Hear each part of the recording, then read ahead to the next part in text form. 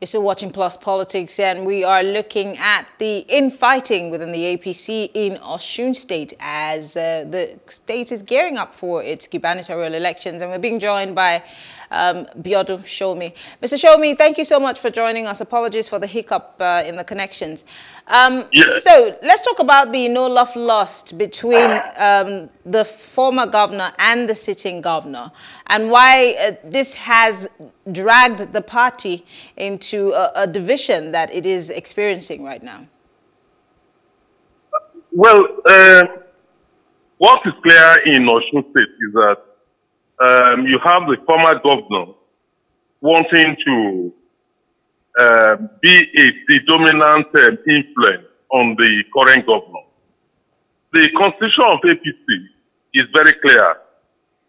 The governor is the leader of the party in the state, irrespective of what.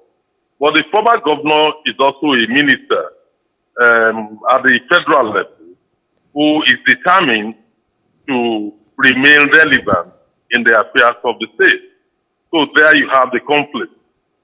Now you have the supporters of the former governor, Rauf, Aregbesola, and the supporters of the incumbent governor and leader of the party in the state, trying to slug it out for a return ticket.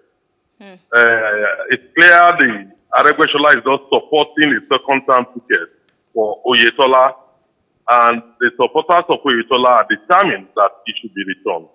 Now, where I found it difficult to understand in all this is the corollary drawn by the Minister for Internal Affairs about what happened in Lagos in relation to Ambode serving one term, and then his own desire that Oyetola should also serve one term. I don't think anybody should be in that situation. Nobody should be so powerful to the extent that they can dictate what the electorate should do in terms of the tenure, termination, or elongation of any administration in Nigeria. I don't think that is right.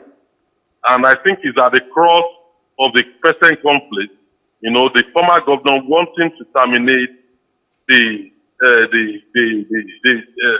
current governor, who is the leader of the party in the state. And I think that's what the battle is all about.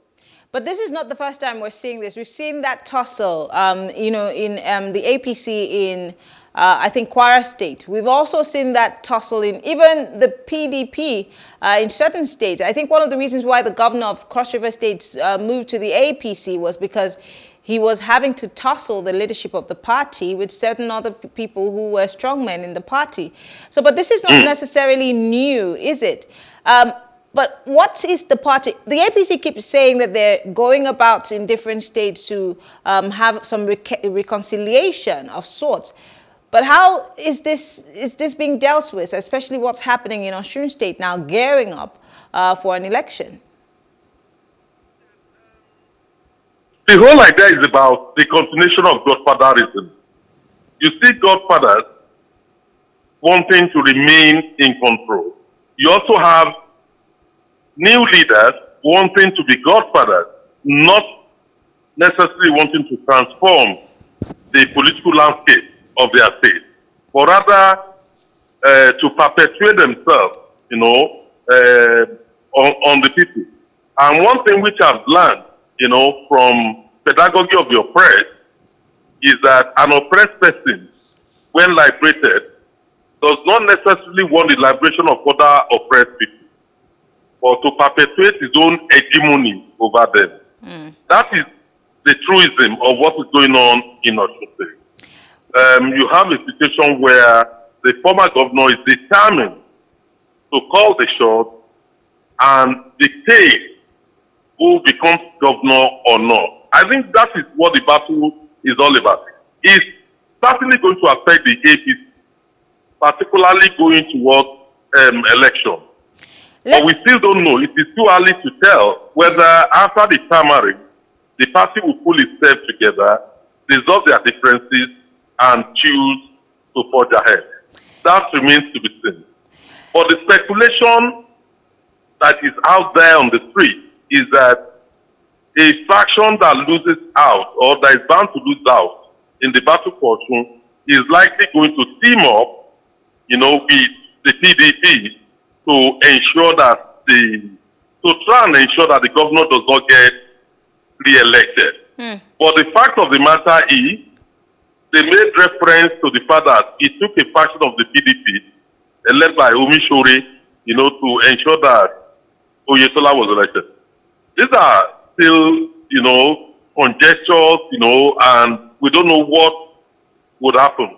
We should not forget the fact that Omishore himself has since shifted his own position. So everything is up in the air.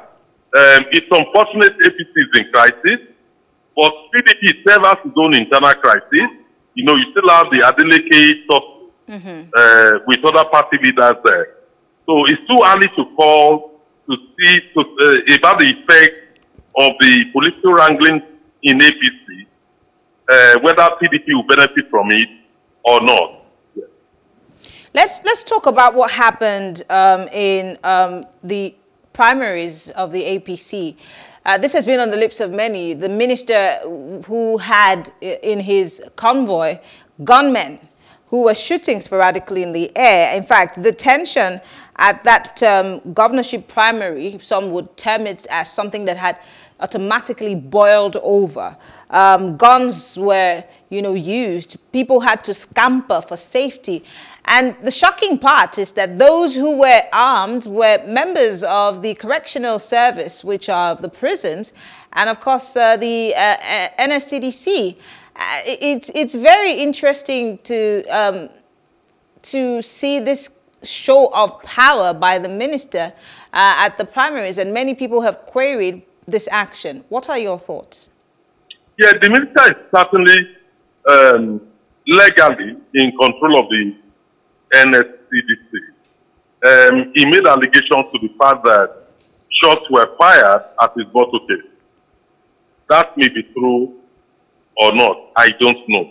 But the fact of the matter is, he has made adequate arrangements for his own protection by the Nigerian Civil Defense Corps. But the governor's team, the party itself, APC, Osun State, is alleging that the minister is abusing his office by using the NCCDC, to terrorize members of the party, with the governor. So, whether that is true or not, I also don't know, because you have this issue of Aregbe asking that the commissioner for police should be removed, and then you have the APC party leadership, making allegations, against Aregbesola. I think this is part of the brickmanship, part of the game. It is almost impossible, for the Nigerian police force not to remain neutral in this issue, because the governor is the chief security officer of the state, and Aregbesola is the minister for internal affairs in charge of another security aspect. My guess feeling is that the Nigerian police force will try and be professional and refuse to get drawn into party politicking by either of the two factions of the APC. Let's talk about banding together. In fact, before then, the government of Osun State had said that anyone, and I'd quote them directly, irrespective of their office or station, caught disrupting the peace of Osun will answer to the law. Also the Osun State Police Command also said that when he was called, apparently, he did not have anything to say. And just as you said, they're trying to stay neutral on this particular matter. But then a senator within the Osun APC is calling for some form of reconciliation. They're asking that both parties be reconciled. Do you see any reconciliation in the, let's say, the next few weeks or in the next coming months before the final primaries happen? Do you see anybody downing, sheathing their sword and embracing peace? I mean, we've seen that happening in Ekiti APC, where certain people have stepped back and said, let's work in the interest of the party. Do we see that also happening in Osun State, being that these are two strong men? Yes. With politicians, anything is possible. Tomorrow, you might find Aregbesola knocking on the doors of Tinubu or Oyetola. It's not impossible. That is the way of politics in our country. But in relation to the current political struggle for control of the party and the seat of government, a faction led by Rauf Aregbesola is already backing Alhaji Adeoti, and Oyetola, enjoys the party, the support of the leadership of the recognized party within the state. What I see is that the mathematics, the arithmetic is likely going to favor Oyetola in terms of delegates. And should that happen, there will be the need for reconciliation. But is it likely that reconciliation will take place or not? That depends on how the party leadership at the national level handles the situation. Okay. If they don't make efforts to reconcile both of them, through genuine reconciliation, not one party calling shots and making demands, unreasonable demands. If they fail to do that, then there may be a major problem for APC. Okay. But the process of reconciliation is always there with politicians. You can never say no, that politicians can't do anything. They can do anything. They can wake up tomorrow morning and be reconciled. Well, they say no permanent enemies in politics, but interest. Well, I want to say thank you. Biodun Sowunmi is a political analyst. Thank you so much for speaking with us. We appreciate your thoughts. All right.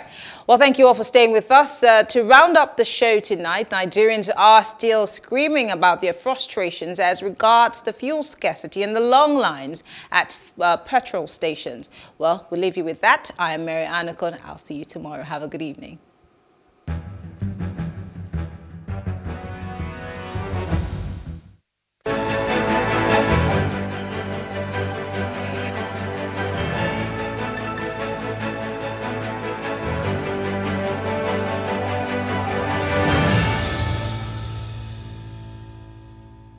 Government should do something to this fuel scarcity because it cannot continue like this.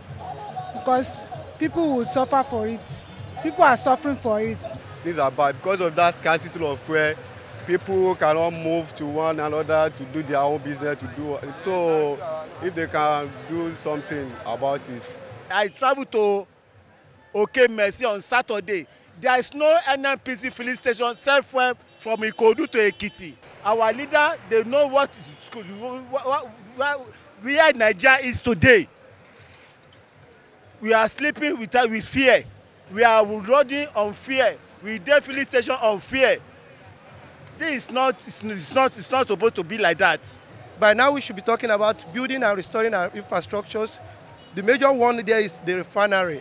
So if you want to see any sincere government, they have to put our refineries back to workable position. This is unforgiving for all the leaders of Nigeria. We're talking about a nation over 200 million without a refinery. We probably have to go back to the likes of Qatar, to the likes of Dubai, nations that are on their knees in the early 70s, late 70s, even early 80s, begging us. Drivers find it harder to get petrol, and as a result, bus fares are higher. And also at home, to get petrol for your generator is a bit harder now and more expensive. If we do not import petrol, if we make our petrol, there will probably be better ways of ensuring the quality is good. I hope the people here will listen, the people who distribute the fuel, and at least they will do the needful. We don't have to make life difficult for each other. I think they can do better.